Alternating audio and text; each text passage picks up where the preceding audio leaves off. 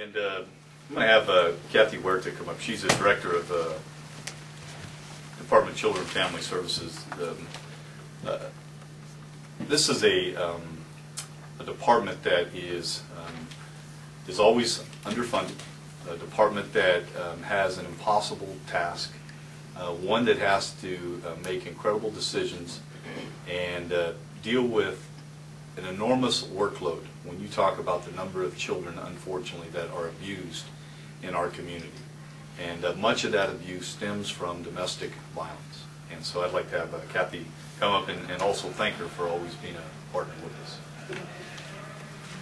Thank you, Chief Dyer. I appreciate this opportunity. We were really appreciative of being part of yesterday's operation. We have had an ongoing partnership with the Fresno City PD, with our probation and our parole, and it's been a very positive one.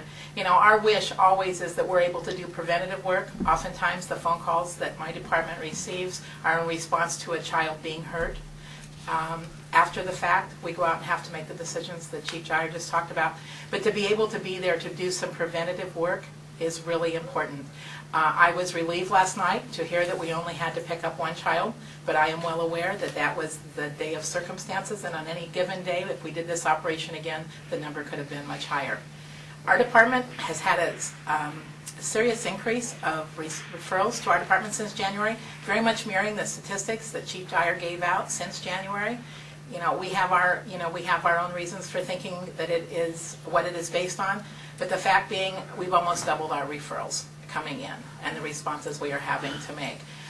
Probably about 85% of the referrals that we become involved in, is some type of substance abuse, and domestic violence, probably well over half.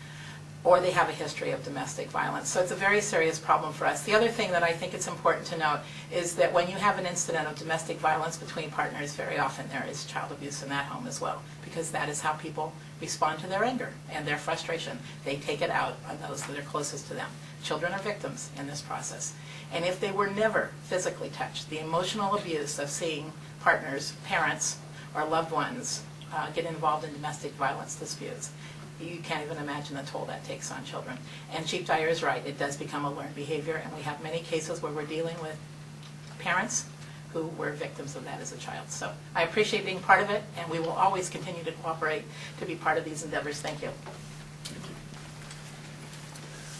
Okay, well, we are hopeful that that operations such as these send a very significant message to those individuals in our community that are involved in domestic violence relationships.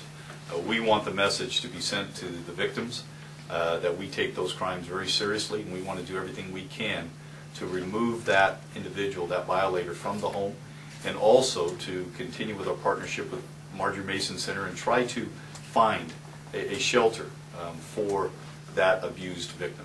Because in many cases, what we are finding is the victim does not feel that they have an avenue to escape. They do not feel that they have a place in which they can get shelter and be safe.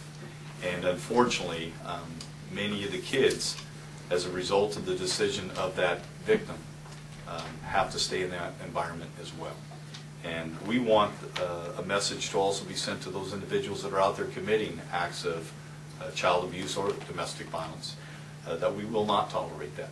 And we will continue with these types of operations, and we will do everything within our power to arrest those individuals and to place them in jail where they belong. And with that, we'll open it up for any questions that you might have.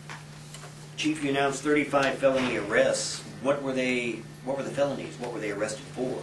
The charges, felony charges for domestic violence.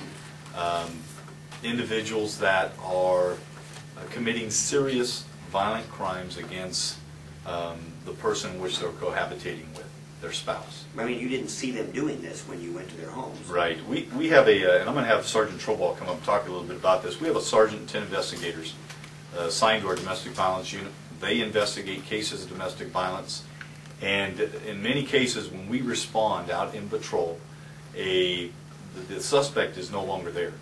And so we have to conduct that investigation and then either have an open charge for that person being arrested, or seek out a warrant for their arrest. And that's what many of these cases are for, or individuals that had simply gone through the court process, were on probation or were on parole, and as a result violated a condition of their parole or probation, which constitutes a felony charge. So,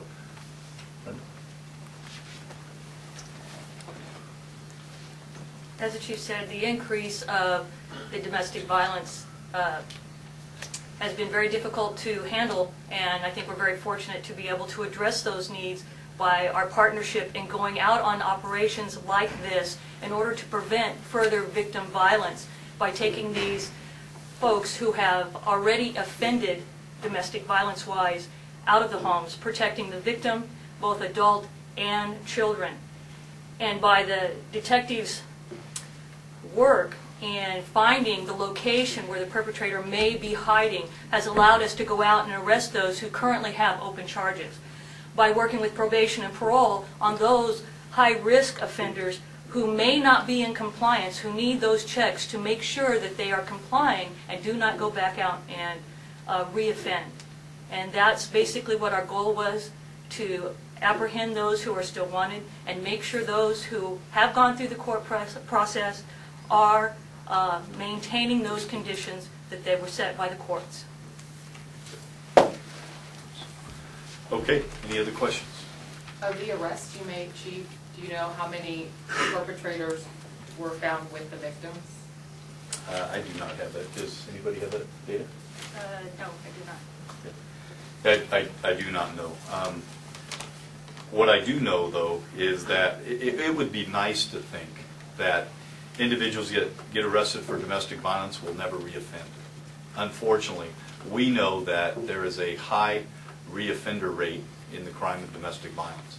People generally do not abuse their spouse one time or the person in which they're living with. It is a crime that continually occurs over and over again. And unfortunately, it's also a crime that is underreported. Perhaps one of the most underreported crimes there are is domestic violence. Now, that has changed significantly over the years because of law enforcement's response in the criminal justice system. Unfortunately, victims of domestic violence used to be victimized twice. Once by their violator and the second time through the process, the court process. But that is no longer the case. But it is still an underreported crime, and a crime that needs to be continually taken serious by all of our community. Chief, you know how many of the arrests might have been women? Were there any? I believe there was one. One female arrest. So that's not to say that females aren't involved in domestic violence, but the vast majority of the cases we see, the violator is a male. Okay. And Jeff has some video, I think, for them. Yes, you've already handed it out to him. Okay. Thank you. Thank you, everybody. Thanks for your work.